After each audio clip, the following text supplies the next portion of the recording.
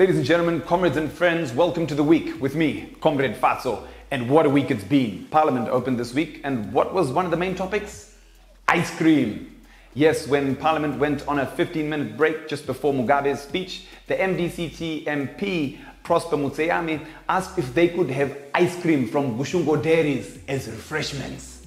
I mean, with MPs like these, who needs stand-up comedians? Our tweet of the week? Well, it's a tie. When Kwese TV won their right to broadcast over the last week, the Minister of Local Government, Sedia Kwasukwere, mythically and mystically tweeted, Kwese. Coincidence? I think not. He ties with none other than the master of marvelous and unbelievable statements, Psychology Maziwisa, who tweeted, in terms of genuine economic empowerment and freedom, Zimbabwe is the envy of the world. Which world are you talking about, comrade? Maybe food whale? For some reason, it's Mzansi bashing season. Yes, comrades, we are attacking South Africa again. President Mugabe came out guns blazing, going after the memory of Mandela, saying that Mandela was to blame, that in South Africa, everything's in white's hands. ANC's Gwede Mantashe came back with, President Mugabe cannot insult us. We don't research their crisis. We meet it on the streets. Ish! It's basically like saying, if your shit is so good, while your people over her. Bob retorts with, and what do they call him? Gwedema. Stupidly reacted. Anzi, I can't even remember your name and you're stupid. What's going on, comrades? We share so much in common. Our struggle history, our shared love of Borovos and Castle, your use of our players for the Springboks, our export of our people to you. Plus, you guys are doing so well with your corruption these days. Eh? I mean, you're really learning from us. Eh?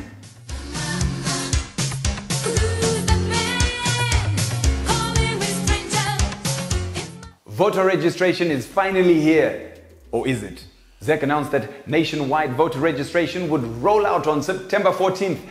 Then they clarified that statement after realizing they only had enough BVR kits to register half of Rombo-Tombo Growth Point. Yes, ZEC all of a sudden realized that we only had 400 out of the 3,000 BVR kits needed for the national process. In layman's terms, that's basically 5 beers short of a 6-pack. Voter registration got off to a chaotic start on 14th of September, and apparently it actually starts in mid-October.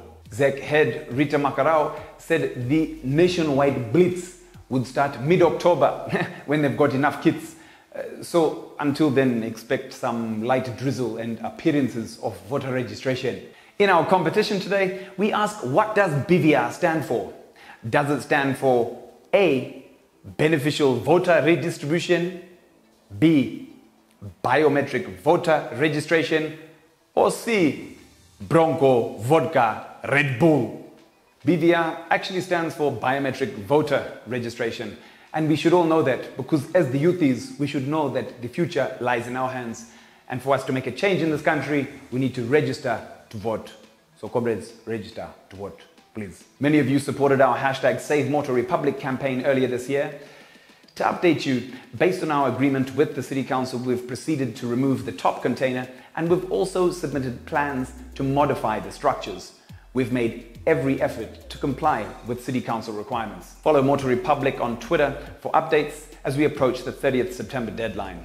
We will need your support. I've heard of many donations in my time. You know, donate to this orphanage, donate to this school, but I think I heard the best one ever this week. Apparently, MDCT MP Tabitha Kumalo donated her Blayo East seat to David Coltart. So generous, huh? This Christmas, I'm thinking of asking for a small gift of a new Zimbabwe.